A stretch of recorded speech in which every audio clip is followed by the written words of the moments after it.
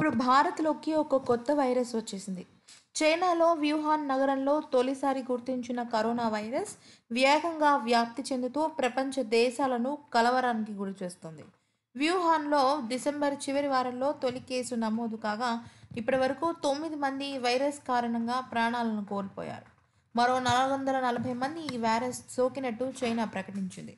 కొత్తగా పుట్టుకొచ్చిన corona virus ప్రాణాంతకంగా మారుతోంది. ఇది శ్వాస వ్యవస్థపై పంజా విసిరి ప్రాణాలను హరిస్తోంది. ముఖ్యంగా గమనించినట్టయితే వ్యూహాన్లో ఒక సముద్రపు ఆహార ఉత్పత్తుల మార్కెటింగ్ కేంద్రంగా కొత్త వైరస్ వ్యాపించినట్టు అధికారులు గుర్తించారు. వైరస్ కారణంగా వ్యూహాన్లో ఇద్దరు మృతి చెందడంతో వెంటనే వీరి శాంపిల్స్‌ను లండన్‌కు పంపించి పరిశోధనలు నిర్వహించారు. పరిశోధనలో దీనిని కరోనా వైరస్‌గా గుర్తించారు. కరోనా అనేది లాటిన్ పదం. కరోనా అంటే కిరీటం అని అర్థం, పేరు వచ్చేటట్టుగా. ఈ సూక్ష్మజీవి ఎలక్ట్రానిక్ మైక్రోస్కోప్‌లో చూసినప్పుడు రాజుల తలపై ధరించే కిరీటం ఆకృతిలో సూర్యుడి వలయాల మాదిరిగా కనిపించడంతో ఈ యొక్క పేరును సూచించారు. అయితే గాలి ద్వారా ఒకరి నుంచి ఒకరికి వ్యాపించే కరోనా వైరస్ శ్వాస వ్యవస్థపై తీవ్రమైన ప్రభావం చూపిస్తోంది. తొలిసారిగా 1960లో దీనిని గుర్తించారు. కరోనా వైరస్‌లు విస్తృత కుటుంబానికి చెందినవి. పక్షులు, క్షీరదాల్లో ప్రభావం ఎక్కువగా ఉంటుంది. వీటిలో చాలా రకాలు ఉన్నా కేవలం 6 వైరస్‌లు మాత్రమే ఇప్పటివరకు మనుషులపై ప్రభావం చూపిస్తోంది.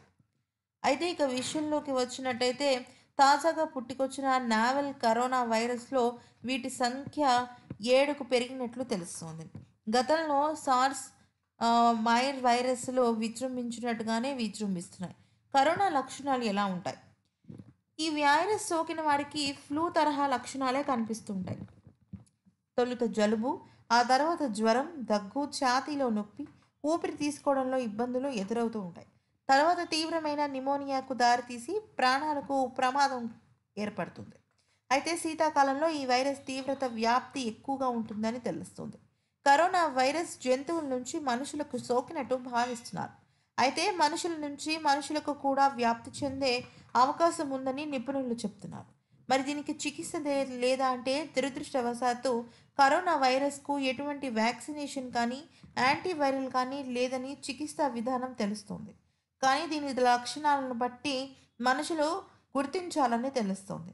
ఇక విషయంలోకి వచ్చినట్టయితే కరోనా వైరస్ నుంచి తప్పించుకోవడం ఎలాగా అంటే ముక్కుకి, నోరుకి గుడ్డలు కట్టుకోవటం, ఎక్కడికి అక్కడ చేతులను శుభ్రం చేసుకుంటూ ఉండడం, కనీసం 20 సెకండ్ల పాటు సబ్బుతో చేతుల్ని కడగటం, జంతువుల నుంచి మనుషులకు వ్యాప్తి చెందుతున్నట్లు కాబట్టి ముఖ్యంగా ముఖ్యంగా పెంపుడు జంతువులతో సహా మిగతా అన్ని జంతువులతోనూ దూరంగా ఉండటం నయం.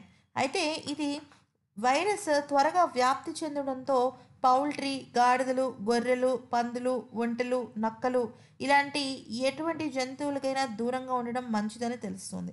అయితే ఇక విషయంలోకి వచ్చినట్టయితే ఇది ఇది భారత్‌లో కూడా తొందరగా ఆహ్, వ్యాప్తి చెందే అవకాశం ఉన్నందున మోదీ దీనిపైన హై అలర్ట్‌ని పెట్టే అవకాశం ఉందని తెలుస్తుంది. మరి ఈ విషయం మీద మీరేమంటారనేది కామెంట్ సెక్షన్‌లో తెలియచేయండి.